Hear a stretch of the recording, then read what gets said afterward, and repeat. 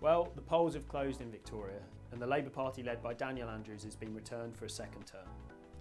We've monitored election commitments across the course of the campaign and this is the Infrastructure Red Book.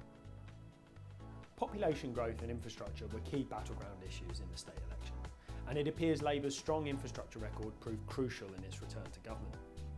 The Victorian Government's prudent financial management and the proceeds from its asset recycling programme has enabled Daniel Andrews and Tim Pallas to fund an impressive infrastructure investment programme over the next 4 years.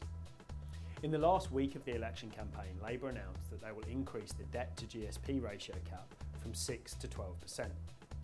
Off the back of sound fiscal settings and the asset recycling programme, this will allow the Andrews government to fully fund a range of commitments, including the $15.8 billion North East Link.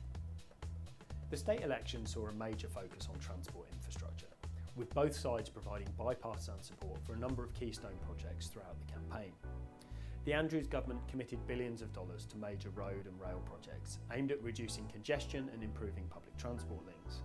These projects included $6.6 billion for 25 additional level crossings to be delivered by 2025, $5 billion for the Melbourne Airport Rail Link, a commitment that was matched by the Commonwealth Government, $750 million for the Dandenong to Cranbourne duplication, and $530 million for Stage 2 of the Hurst Bridge duplication.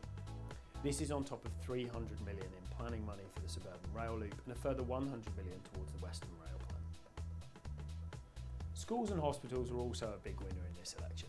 Over the course of the campaign, the Victorian Government committed significant funding to a number of social infrastructure projects, including $1.5 billion for a new 500-bed hospital in Footscray, $850 million for 100 new schools over the next 8 years, with 45 of those schools committed to be delivered by 2022.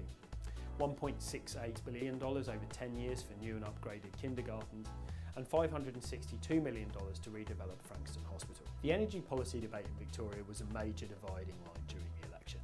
In a bid to provide relief to consumers, Labour announced the introduction of a default energy retail offer alongside other reforms recommended by the Thwaites Review. The Andrews government has also committed to legislating an increase in the Victorian Renewable Energy Target, the VREP, to 50% by 2030.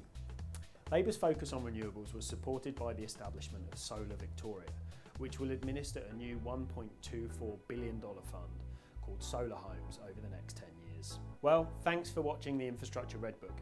If you like these videos and are interested in getting more detailed analysis on the infrastructure sector, you can subscribe to our pipeline updates via infrastructurepipeline.org.